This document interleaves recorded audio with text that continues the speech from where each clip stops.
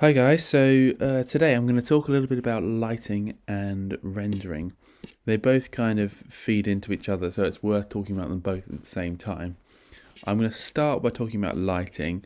So I'm going to go through some of the main lights, how you can use them to create different setups within your scene. Lighting is one of those things that you can use to really elevate quite a simple scene to kind of take it to that next level. So dramatic or creative lighting that can really take your scene to that next level. So it's worth having the outliner open. That's this tab on the left. That shows you everything that's in the scene, but it can be really helpful for being able to select lights more easily because you'll see them all pop up there. You might have lots and lots going on, so you might just scroll down. You can also search for stuff, so you can search for light in the outliner and they'll pop up. So that can be an easy way of selecting stuff within your scene. I'm going to go from the poly modeling tab into this rendering tab, and you can see the lights are all here, which goes back to what I was saying about lighting and rendering kind of being linked. If I click on the first light, this is the ambient light, and it gives you, once I click on that, it gives you a little icon, like a kind of a sun icon. I'll move it over. Now, it doesn't look like anything's happened. That's because lighting isn't turned on in the scene. There's different views that you can go into Maya. So 4 on your keyboard, that will go into wireframe mode, which means you'll see all just the edges unshaded displayed.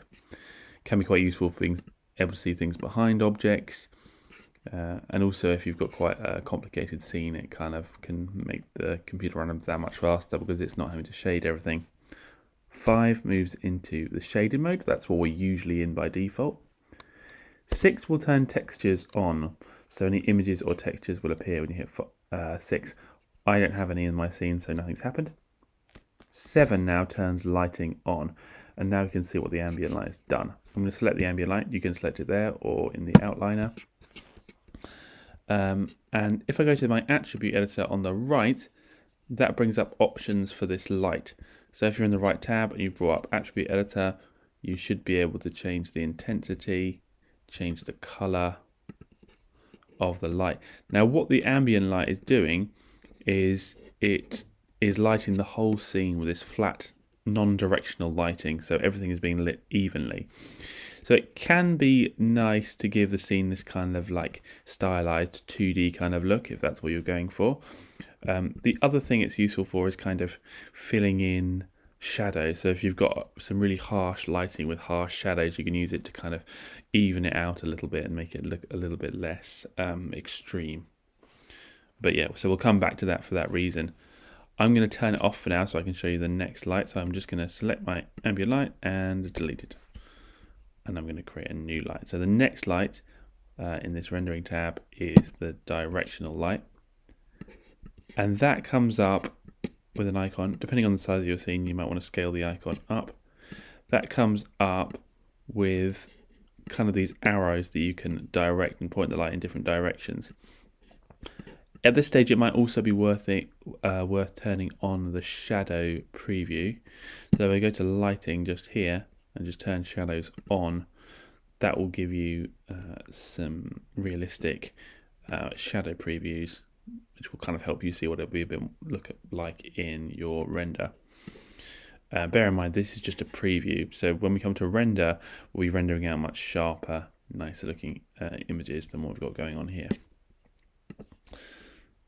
Okay, so that's the directional light. It doesn't actually matter where you put it in the scene. The light isn't generating from this point. This icon is just where you direct the light from. So the light is coming from a specific direction wherever you point this directional light, but it's not actually emanating from this icon.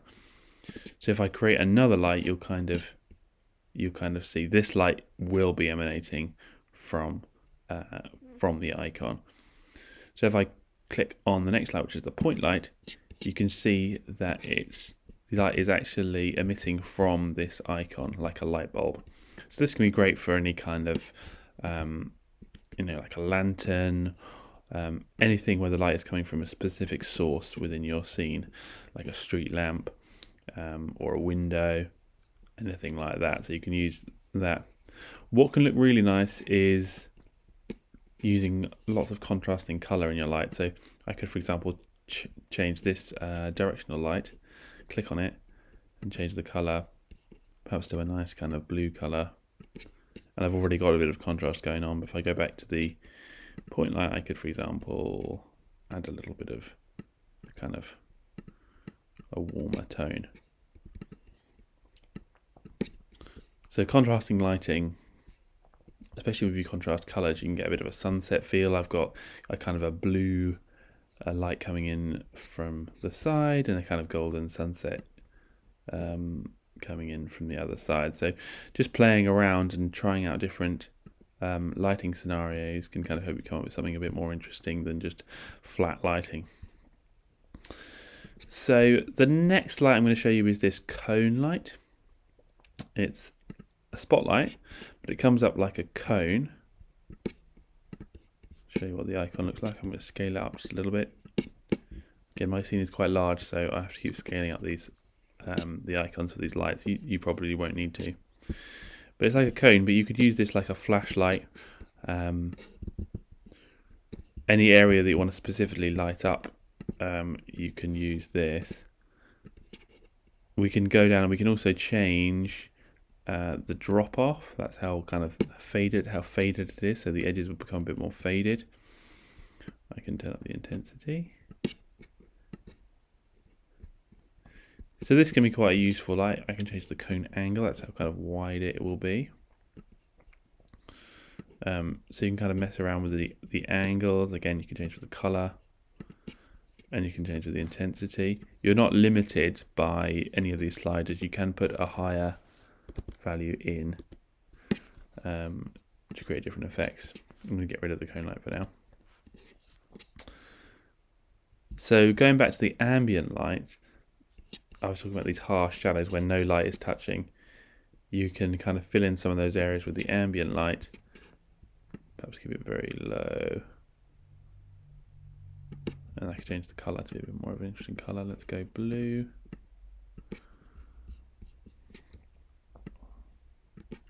Or perhaps even green.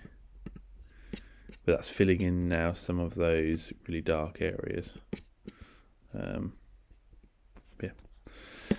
So you can try out different lighting combinations. 2 or 3 kind of main lights always looks best. If you think about 3-point lighting, that'd be worth looking up. But often 3-point lighting will have a kind of a background light to separate the subject from the background. A kind of a key light that fills in. That's kind of your main light in the scene, and then another light perhaps that kind of, let's create another directional light that kind of fills in some of the shadows and makes it look a little bit less contrasty, and a little bit nicer. So kind of, yeah, finding a balance, finding something that doesn't leave huge areas in darkness, unless that's a very kind of stylized look or kind of look that you're going for. But generally 3-point lighting is kind of what you want to go for. But try out different effects, see what you can come up with. You can try different scenarios. What does it look like at night? What does it look like at daytime? What does it look like at sunset? The other thing that I will say before I let you go on is if you look on the point light, it's worth looking at this decay rate. So if it's set to no decay on a point light, that means the light is going to kind of carry on unbroken for as far as it can. Whereas putting a decay on it means the light is going to fade away much more quickly. So let me just put up this to like 40. Let's put it a bit closer. So you can see now that it's only lighting around the light itself. So if you wanted a candle or a flashlight or something a bit smaller, just lighting up a specific area, play with that decay rate. You can make it cubic, for example, and now it's going to light only just around the light itself. So that decay rate is worth knowing about. Okay, so I'm going to change it back to linear. Pop this over here somewhere. Try and find an area that I like. Let's create another one. So it'll show you up to about 7 lights at any one time in your scene. You can increase that if you've got more lights going on. I don't recommend going much higher than something like 7 because it will start slowing your scene down. But if you go to renderer, viewport, and if for example a light isn't showing up and you've gone way over, you can increase the light limit, and that will show you all the lights you've got in your scene. Okay, so the next thing I'm going to talk about is actually rendering these images. Once you've got a setup that you like, you can start trying to render some images out. These settings here are all to do with rendering. So this these clapper boards, they all have different symbols on them. This one with the cog, this is your render settings. So if you click on that, now by default it'll probably be set to Arnold Renderer. And this is where it gets a bit complicated. There are different renderers within Maya, which are kind of like software within software. The renderer is what's going to render out those images, and there's different versions and different ways of doing it. I recommend keeping it on Maya software. It's a little bit more straightforward than Arnold, and you can get very nice results out of it. So I recommend using Maya. You can use Arnold if you want. You might want to look up a different tutorial if you are going to use Arnold, but I recommend Maya. It's a little bit more simple. We'll probably use Arnold in future projects, but Maya software. So we've got 2 tabs here. We've got Maya software tab, and we've got the common tab. Sticking in the common tab initially. So file output, that's just what the file is going to be called. So you can call it whatever you want. PNG format is nice, but you can use JPEG or whatever you want. Frame range, it will be if we're rendering video, so don't worry about that. Renderable camera, that's probably on your perspective camera, unless you've made any other cameras. I haven't, so mine will be perspective. You can see down here, this is the perspective camera that we're looking through, and we're going to render that. Image size, so how big is your actual image going to be? So we could put this up to 1080p. You might want to keep it low initially while you're doing kind of test renders, and then put it up to 1080p, because 1080p render can take a lot longer than a 540. So I'm going to stick with 540 just for this demonstration, and you might want to use it while you're testing it. You might want to keep it low and then go back and turn up to 1080p. Up to you. I'm going to keep it, I'll go for a middle ground, and I'll go for 720p. So that'll still be HD, but not as HD as 1080p.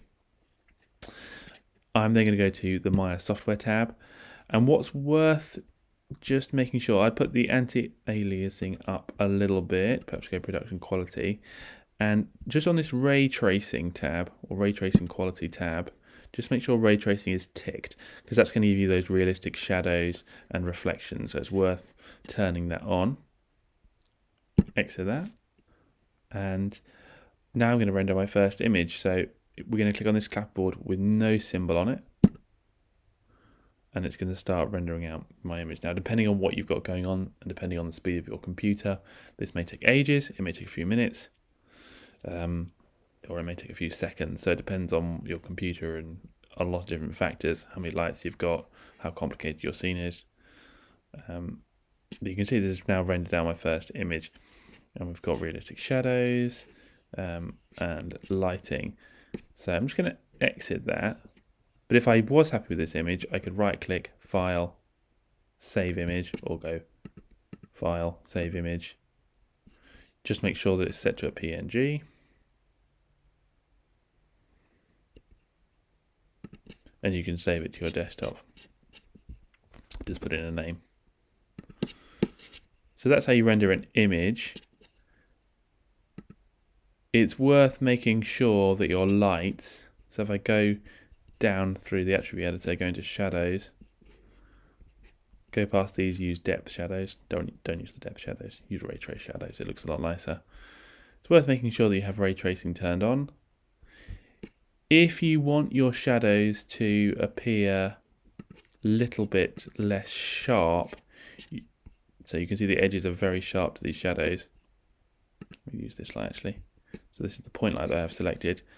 Go down to ray traced shadow attributes. So go to your attribute editor with the light turned on, go to shadows, and what I would do is I would increase the light radius.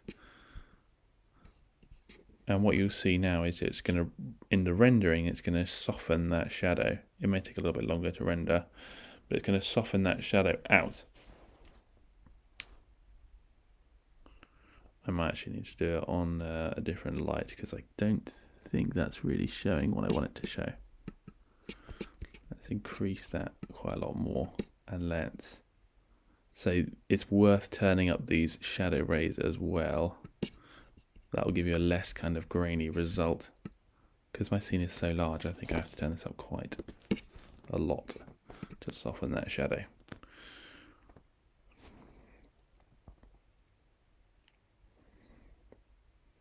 Here it comes.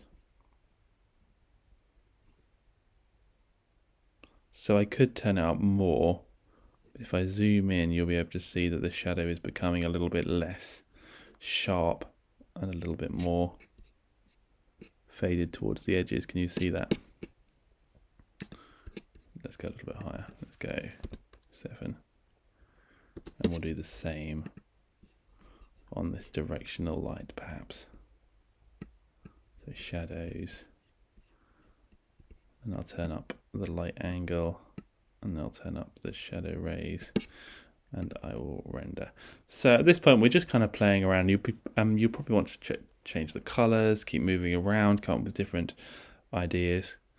So for hand-in, you want a range of different renders. Get some wide shots, get some close-ups on anything that you're happy with. It doesn't need to be anything, your renders don't need to be anything specific, but you can just use it to kind of try out different things, get a few different good shots. Okay, so here we are. So yeah, you can see that my shadows are now much softer, which can be a more natural look for the scene.